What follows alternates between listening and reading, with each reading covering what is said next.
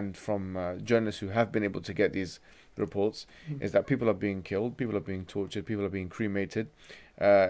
People are not allowed to practice religion. People are Yes. being stopped from, for example, Muslim people are not allowed to call their children by Muslim names.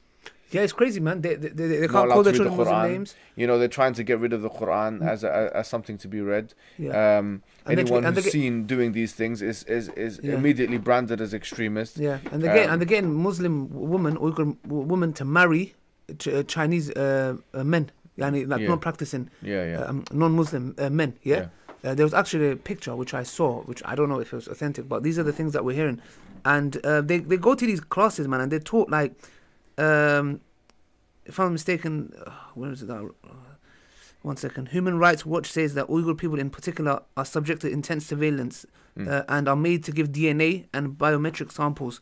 And all this kind of stuff. They're being taught about the Mandarin, the Chinese language, the culture. They're told to criticize. They're told like criticism of their culture and sing patriotic songs. They're taught the Chinese culture sessions they have.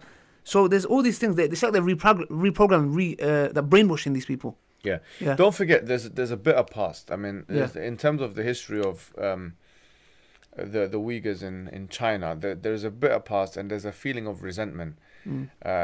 You could say, I'm not going to say, it's a major feeling. I haven't done a sociological study to see how many what Chinese people think of Uyghurs, etc. But Yes. there's definitely a feeling of suspicion.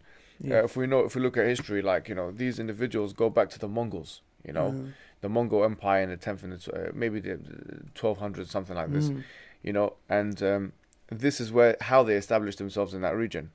And there was kind of civil unrest between the Uyghurs and others, even in the contemporary period.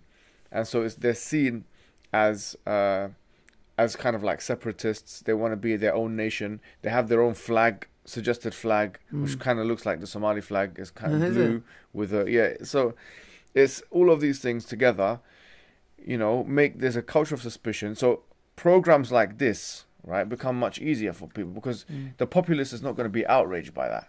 Yeah. Like the mainstream Chinese population is not staging, protests, etc. on this matter. Yeah. Because there is that history, there's that feeling of, okay, well, culturally they're different to us anyways. And so there's two issues. One is that why is this not being reported, as I think you kind of asked in the beginning. Yeah. Number one, because the Chinese don't care about it too much.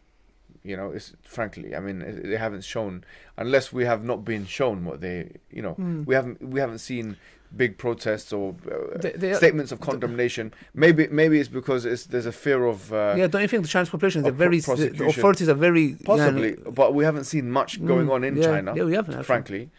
Well, in terms of the international community, once again, we haven't seen there's serious silence here. The silence is deafening, from international leaders and the international community. In terms of even media streams and stuff like that, once again, we don't see much. The question is why? And the answer is it doesn't fit into the Western narrative, the elitist Western narrative. Yeah, like, we went to Iraq because the Muslim population was being oppressed. We came to liberate them and get rid of Saddam. Yeah. You can do that with China if you like. But there's more to it than that. The narrative is that wherever you find Muslims, you find oppression, and you find them being the oppressors. So the Muslim always have to be the Goliath in the situation. But here, when a Muslim is a minority being oppressed and killed and tortured and persecuted in a country like China, then let's be silent about it, because we don't want to be, we don't want to jeopardize the trade deals we have with China.